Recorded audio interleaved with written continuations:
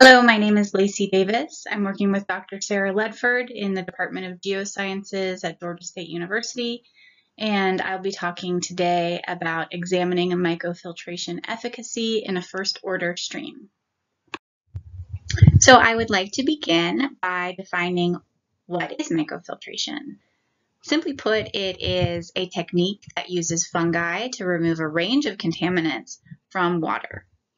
My research specifically focuses on the removal of E. coli bacterial contamination with the use of Trametes versicolor fungal mycelium. So this picture here shows Trametes versicolor mushrooms, and mushrooms are what people usually think of when they think of fungi, but those are actually just the fruiting body of fungi, and mycelium are the rooting body of fungi, and that's what we'll primarily use when talking about mycofiltration. Now, bioremediation is really an umbrella term that refers to using a variety of microorganisms to remove contaminants out of soil or water. Whereas mycoremediation specifically refers to the use of fungi for removal of contaminants from soil. And then lastly, as I just described, mycofiltration is really concerned with the removal of contaminants by fungi through water or in water. Because this is a new field of research, evidence is limited regarding bacterial contamination specifically. However, there's a fair amount of research regarding the use of mycelium to remove chemical pollutants. So various mushroom species and genera have shown the ability to sequester high concentrations of numerous heavy metals in their mycelium as well as their fruiting bodies.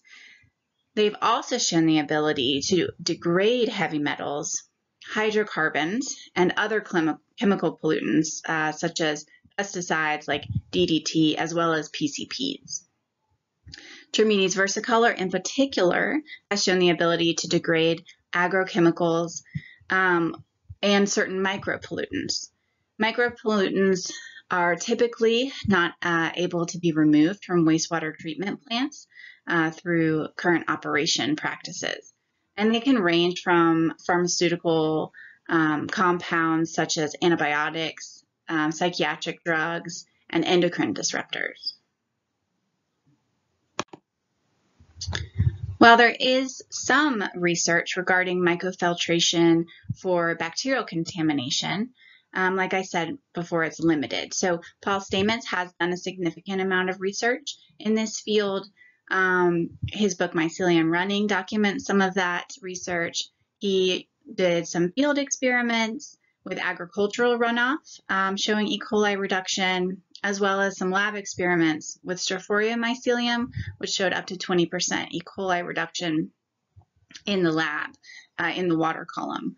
Brad Cotter also has done mycofiltration research in his lab, and more recently, Penne and Ged's 2020 research has shown E. coli removal rates after about 72 to 96 hour durations. However, all of this research has involved mostly some kind of shaker table where the mycelium and the contaminants are in constant contact.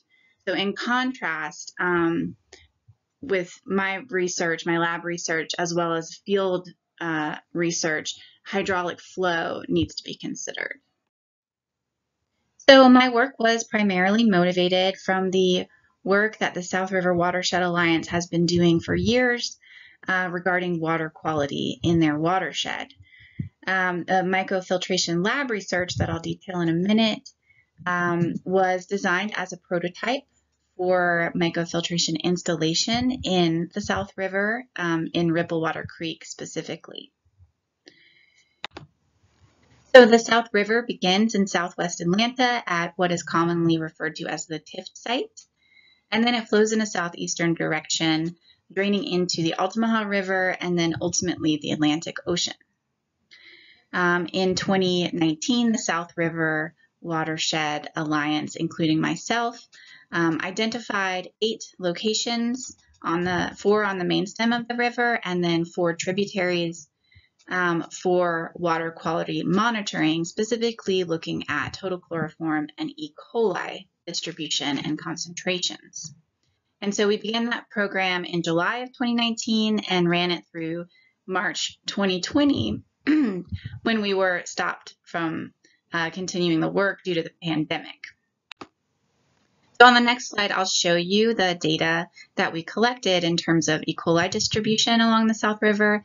But I first want to acknowledge the history of water quality contamination along the river. So the bottom image here is a picture of the Tift site, the headwaters of the river, and it's that milky blue-white color due to heavy metal contamination, specifically lead and copper, from a cotton manufacturing plant and then a fertilizer manufacturing plant that was near the headwaters. And although the remediation plan has been drafted for that, no remediation has begun as of this date. And then the top image here is a picture of a sanitary sewer overflow, which is quite common in along the South River, as well as combined sewer overflows and then E. coli contamination due to stormwater runoff and then just leaking aging infrastructure.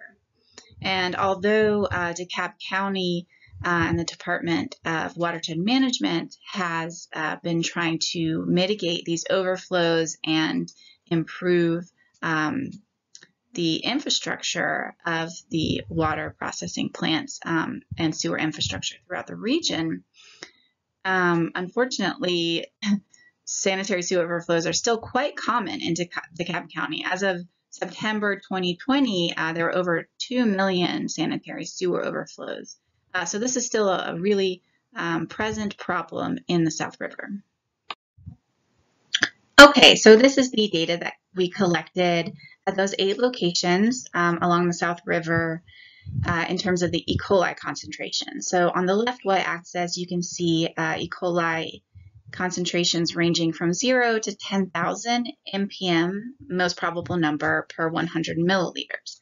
And on the right y-axis, we have precipitation in inches. On the x-axis, those are the dates where samples were collected, and then each color here is showing a different sample site. So you can see that most sample sites had extremely high E. coli concentrations even at base flow, and particular attention needs to be shown to the McDaniel site, CSO2, which is the sample site below the combined sanitary overflow at Custer Avenue, and then Ripplewater Creek is quite high as well. You can also notice in this graph the horizontal line that is the EPA E. coli limit for designated swimming areas, and that is 235 mpms. So you can see that in the bottom there. And it's clear that most of the sample sites, most of the time they were sampled, are well above that EPA E. coli limit for recreational designation. I need to note that the South River is not designated as a recreational swimming river. However, it is used that way by community members and residents, and it is still posing a public health risk because of that. Okay, so now I'd like to talk about the lab portion of this research. A stream table was utilized to simulate a flowing stream. I collected sediment from Ripplewater Creek and sterilized it, and then placed it in the stream table. I then ran a series of 3 experiments with a peristaltic pump, and the pump flowed at a constant rate of 5.2 milliliters per second. So the first experiment just pumped deionized water through the stream table and was used to determine a baseline concentration of E. coli after sterilization of the sediment. The second experiment pumped E. coli water through the stream table. And the E. coli concentrations were an average of 615 mpms per 100 milliliter. And then the third experiment ran E. coli contaminated water through the stream table and also through a mycofilter filled with Trametes versicolor fungal mycelium. So throughout each of these experiments, samples were collected at the end of the stream table at every hour for 5 hours, and then they were run through an EPA certified IDEXX system. So the E. coli that was used for each experiment was initially collected from a sample of water from Ripplewater Creek, and then that E. coli was isolated and then grown out at Georgia State's School of Public Health, and it was stored at -25 degrees Celsius until needed for the experiment.